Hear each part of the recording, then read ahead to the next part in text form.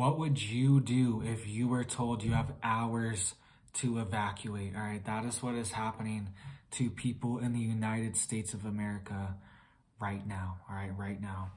People in the US are being told they are giving a yellow warning, a yellow alert, and saying you need to be prepared to evacuate within a few hours notice. All right, this is very serious, and this could happen to anyone, anytime. This is in the US. This is happening. People are being told this. All right, what would you do? Would you be prepared if you were told to evacuate within 3 hours? What would you do? What would you grab? What precious items would you get to bring with you? Do you already have all your stuff together? Do you have some things together?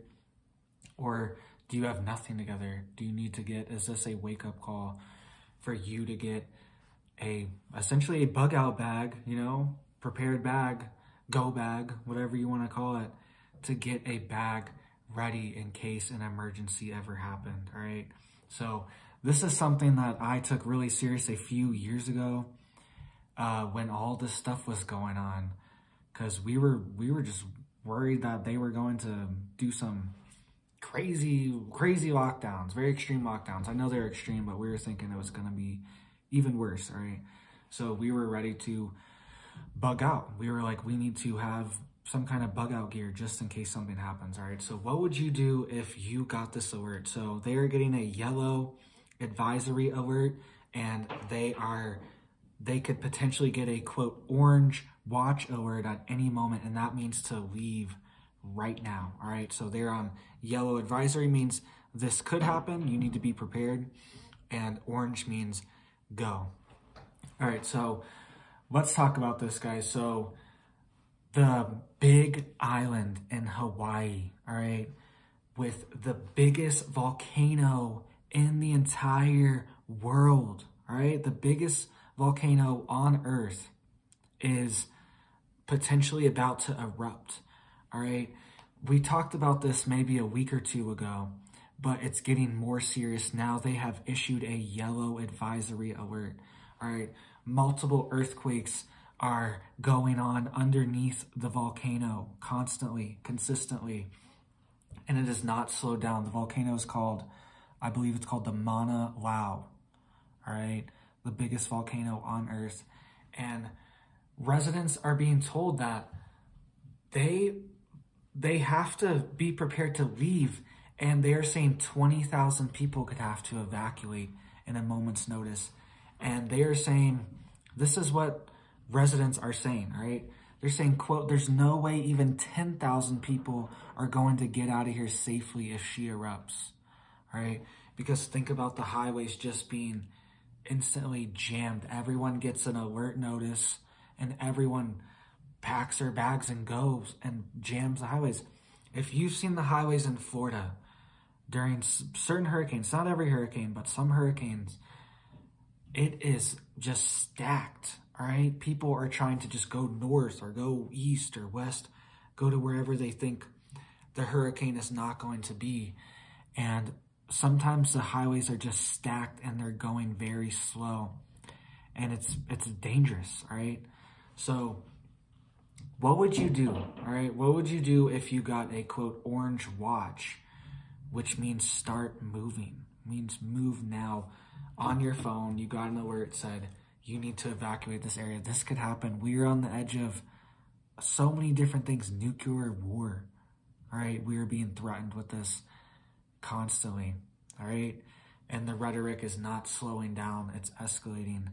What if we got some people are being told to evacuate in these regions, all right? What if we got an evacuation order for your region, all right? This is in the United States. Hawaii is part of the United States. What if something happens? What if something militarily happens in Hawaii, all right? This could be a huge thing that could pull the United States into a bigger conflict as well. But would you be prepared? All right, would you be prepared? People are saying 20,000 people would have to take this one highway. Highway 11 is the only way out. And people are saying, I don't know, I don't think 10,000 people will be able to evacuate once this happens, all right? And this has the potential to be a massive thing. This has the potential to be an eruption, all right? Hopefully it's just a lava flow, all right, where it's just more of flows are coming. They're more slow. They're still very dangerous, but hopefully citizens can get away.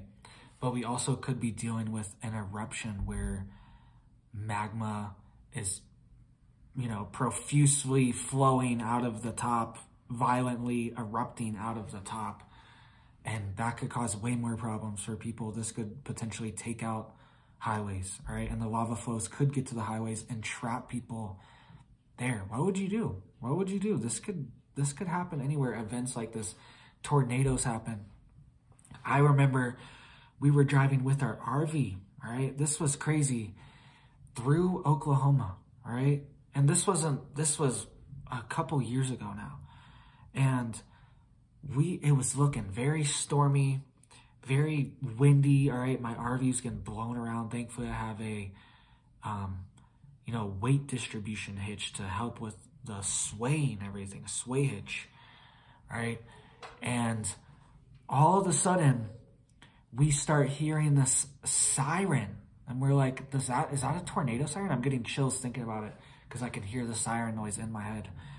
And we start hearing the siren, this, and we were driving through this like little tiny random city, little town, not even a city, it was a random little town in the middle of nowhere. And we heard tornado sirens and we couldn't even see the tornado. We didn't know what to do. And we just kept driving. I don't know. I was just like, if I see a tornado in front of me, then I guess I have to do something. But I don't even, it was one of those things, I was so unprepared for a tornado siren to go off. And I didn't even know where it was coming from. I couldn't see a tornado, but it definitely looked like a tornado situation. You know what I mean? It looked nasty, windy, and that's the perfect spot for a tornado, western Oklahoma, all right? Mid-area, midwestern Oklahoma. Perfect area for a tornado to happen, all right? So things could happen like this anytime, all right? Anytime, and tornadoes are very sudden too, right? We always talk about, you know, shortages, food shortages, wars, things like that, but natural disasters are real too. I grew up in Florida, so hurricanes, I've been through a dozen hurricanes at least, you know?